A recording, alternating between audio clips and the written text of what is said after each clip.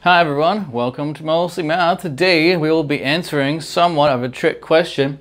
Let's say if I ask you solve the following equation, sine x equals 2.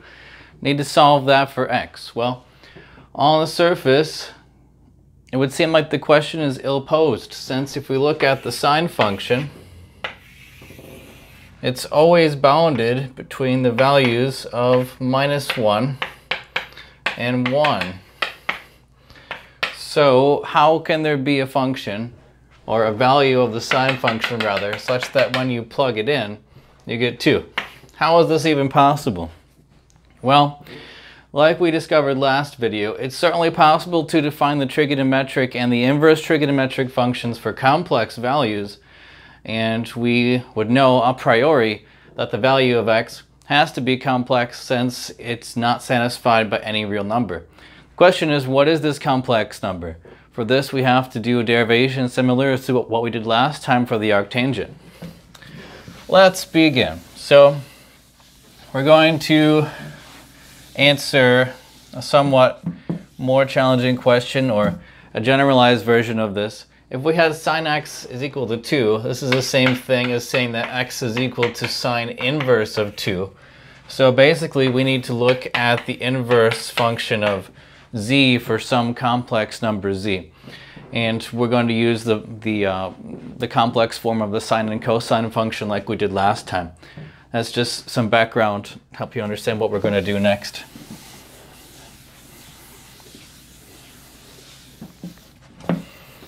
So you might ask why I didn't motivate the previous video in the same way. If I had tan of x is equal to 2, for example, then solve for x. Well, this actually has a real valued solution, since for the tangent function, if you're on the unit circle, you can have an arbitrarily large output by considering a short triangle. If we have like a regular triangle like this is pi over 4, for example, you're going to have a small value. But if you consider steeper and steeper, more narrower triangles, it's actually going to approach infinity when you take the ratio of the two sides, and we have 1 over some small number being infinity. So it's not possible to motivate the discussion of the arctangent function like this. Just wanted to give that to you as an aside. Okay, let's continue. So we're going to consider the function w, defined to be, not the tangent again, we did tangent last video, to be the inverse sine of some variable z, which of course tells us that sine w is equal to z. And we're just going to plug in the complex form of the sine to get a quadratic equation, which we'll see. So we know that z is equal to sine of w, which is equal to 1 over 2i e to the iw minus e to the minus iw. For this video, you only need to know the sine values. So, like last video, we are going to simplify. So we're going to have e to the I omega minus 2iz plus, let's see, I want to have everything equal to 0. So multiply by 2i and move this over there. Minus 2iz minus e to the minus iw is equal to 0. This is equal to 0. And we want to multiply by e to the I omega. Just making sure I did it right. We are now going to multiply by e to the I omega like last time. Oh, incidentally, we still have our friend from last time, courtesy of my wife. She's great at drawing caricatures. So if we multiply by e to the I omega, this time I'm going to keep it in this form. If I do this, I'm going to have e to the I omega squared. You'll see why I keep it squared in a moment. Minus 2iz e to the I omega minus 1, since the e to the plus I omega and e to the minus I omega become 1. Now I kept it in this form instead of writing e to the 2iw, since we can use the quadratic formula. This time around we have a linear term. Last time we only had this term and this term so we could solve it. It was a linear equation, which is why I wrote this. But now we're going to have a quadratic equation. It's more difficult to solve this one. I don't know how to solve it like that. If you do, you can leave a comment. Use the handy dandy quadratic formula. E to the I omega is now, okay, negative b, which is 2iz, yeah, 2iz, plus or minus the square root of b squared minus 2iz squared minus 4. A is 1, c is negative 1, over 2a, which a is just 1 here. So it becomes 1/2 times this, which we can simplify as follows. This part simplifies to become iz, obviously. This part is a bit more tricky. Might need some more room here. This part's a bit more tricky to simplify. So we have I squared is negative 1. This negative sign becomes a 1 as well when you square it. So this thing is going to be negative. So let's look at this. We're going to have minus 4 times minus 1, which is plus 4.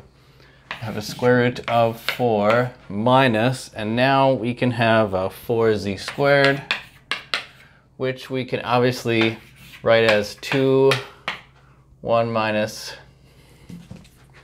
square root of 4 times 1 minus z squared, which can become 2 times the square root of 1 minus z squared.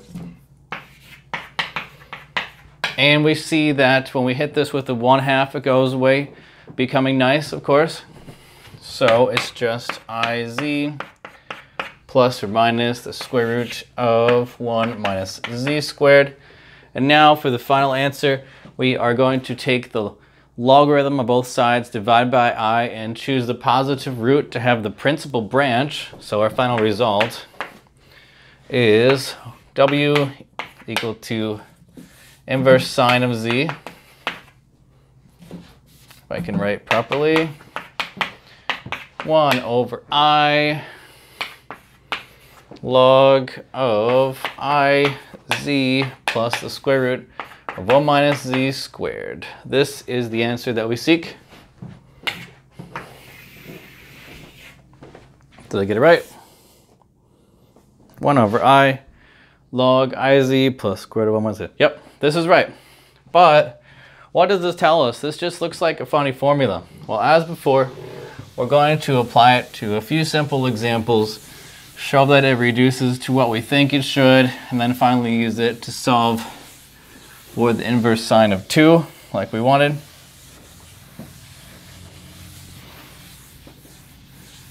All right. Careful not to erase my friend here. All right, so the simplest value we can plug in here is z equals 0, of course. So let's go ahead and do that. This formula tells us that the inverse sine of 0, 1 over I natural log of I times 0 plus the square root of 1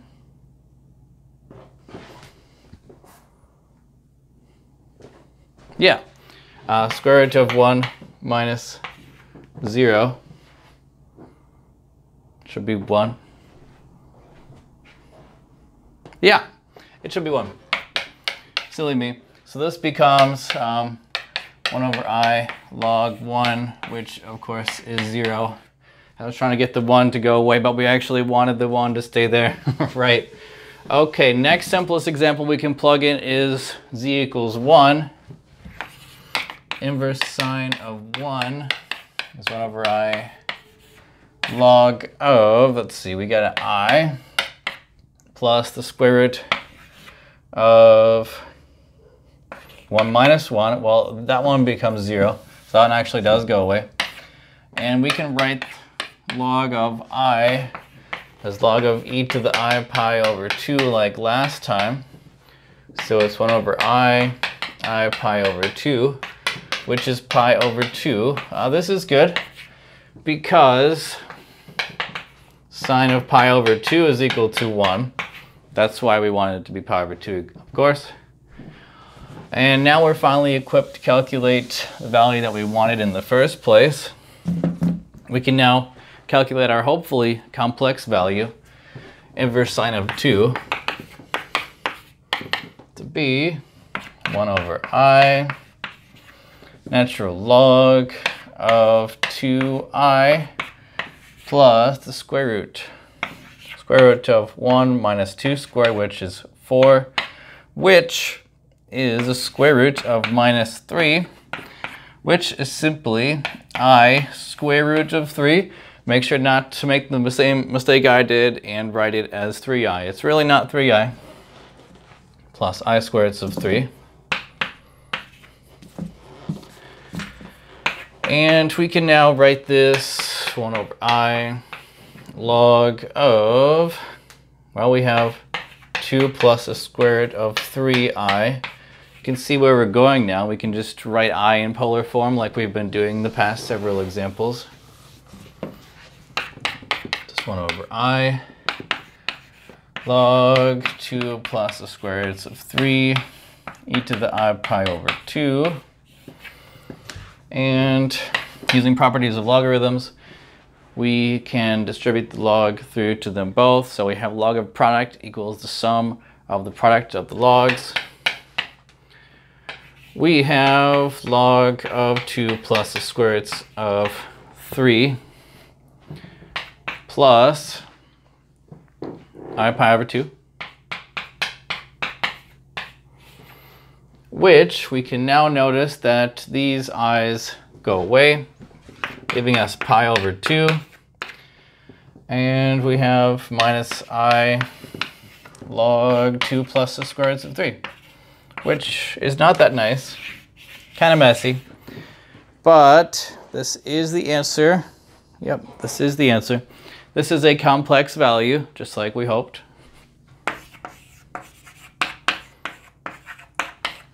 For homework, if you wanted to make sure you understand this, you can feel free to plug this into the sine function.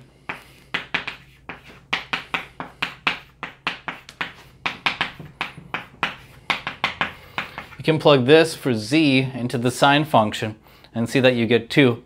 It's a nice exercise. It's more tedious than doing it this way, which is fairly true in mathematics. If you know the correct way to find the solution, it's typically easier than checking that it's a solution. You'll find this in differential equations especially. It's very difficult to check those things, but if you know the method to use, you can get the solution pretty easily. And if you want to use this to impress your friends, ask them what value of x solve sine x equals 2. Pull this one out of your bag of tricks. They'll be amazed. If you want to see more, please subscribe to my channel. See you next time.